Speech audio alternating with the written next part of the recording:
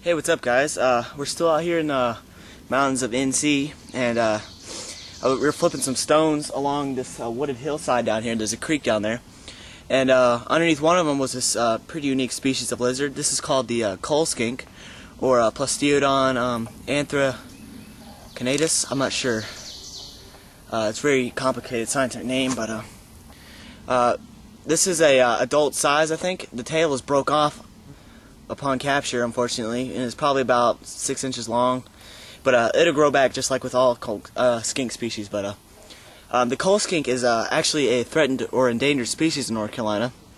I think they're threatened, actually, and the difference between these and other skink species is that the stripes do not go onto the face, as in a 5-line skink, and they also go down the tail, and there's only 4 stripes on it, unlike the stripes that are on the back of other species. As you can see, the back is plain, and the sides have 4 stripes. This is a male because, as you see, there's a lot of red coloration on the head, and this is breeding season for them.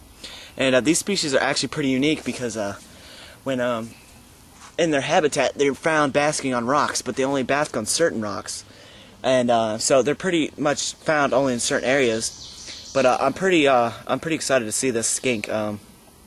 I've never seen one before.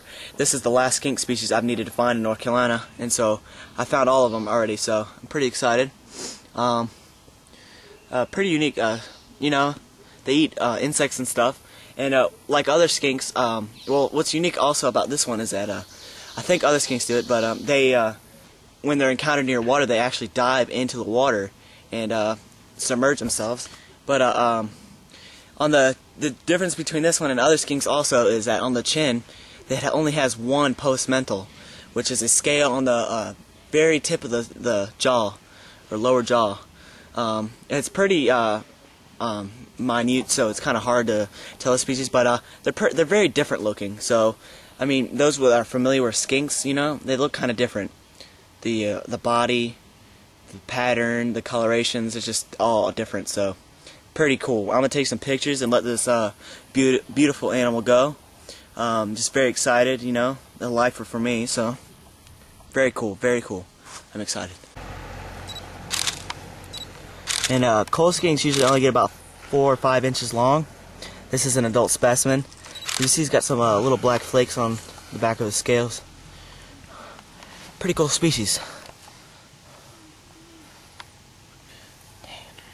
Very beautiful. Alright, guys, I'm going to let the coal skink go under the same rocks we found him under. There he goes. See you guys later.